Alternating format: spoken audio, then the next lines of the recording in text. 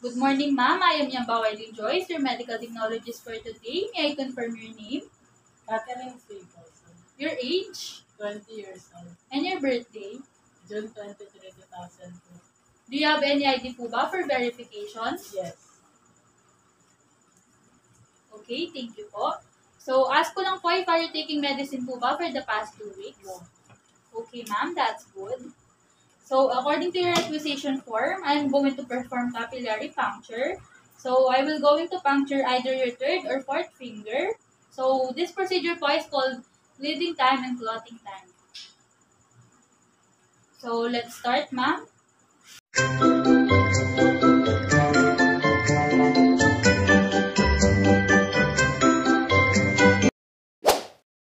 What is bleeding time? Bleeding time is a medical test that measures how fast small blood vessels in the skin stops bleeding. The bleeding time test is used to evaluate how well a person's blood is clotting. The test evaluates how long it takes the vessels cut to constrict and how long it takes for platelets in the blood to seal off the hole. These are the materials that we need for the bleeding time.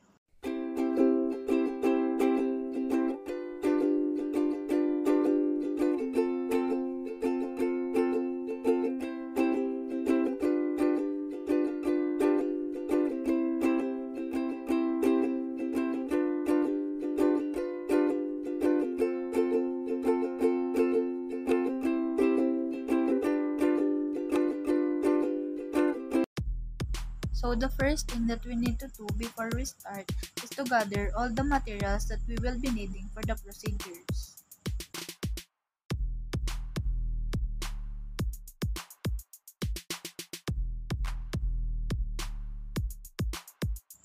After gathering all the materials that we will be needing for the procedure, do on hand hygiene and put on gloves for protection.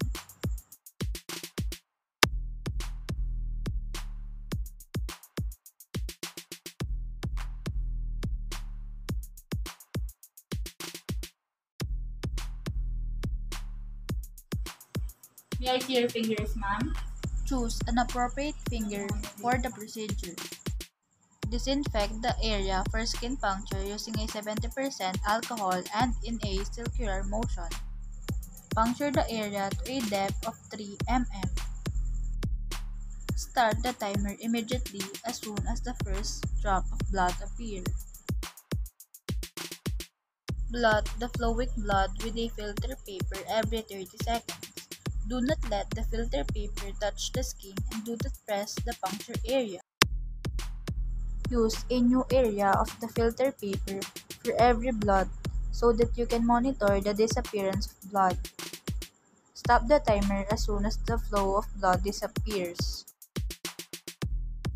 Count the number of bloods and divide it by 2 to get the bleeding time result in minutes.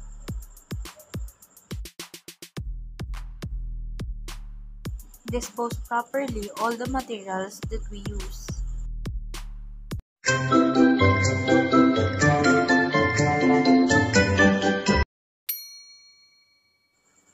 So what is clotting time?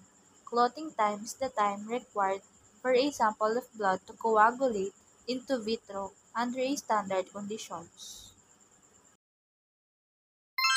These are the materials that we need for the clotting time.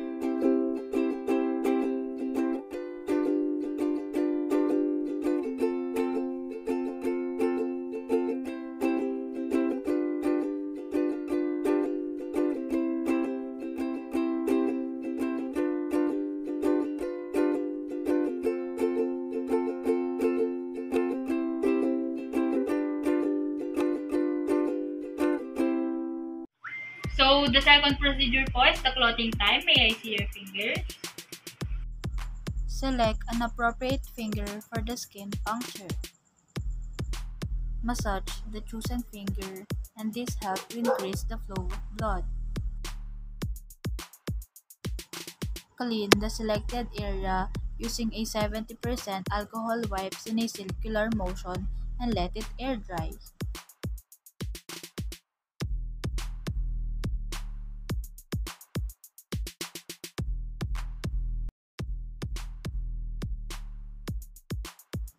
Puncture the selected site in a depth of 3 mm.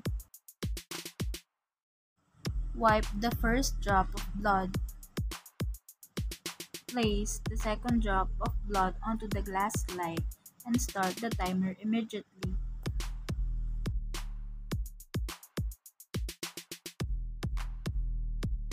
Pass the tip of the lancet through the drop of blood every 30 seconds and check for the formation of fibrin strand.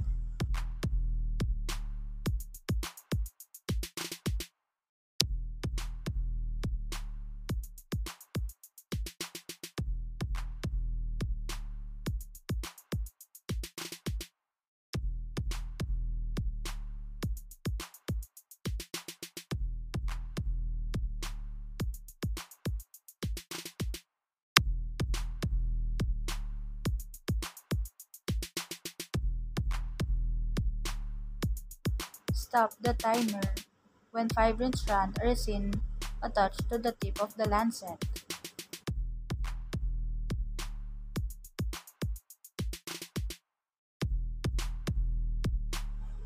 This is what the fibrin strands looks like. So the fibrin strand starts at 2 minutes and 30 seconds. Dispose all the materials that we use in a sharp container and in a biohazard bag.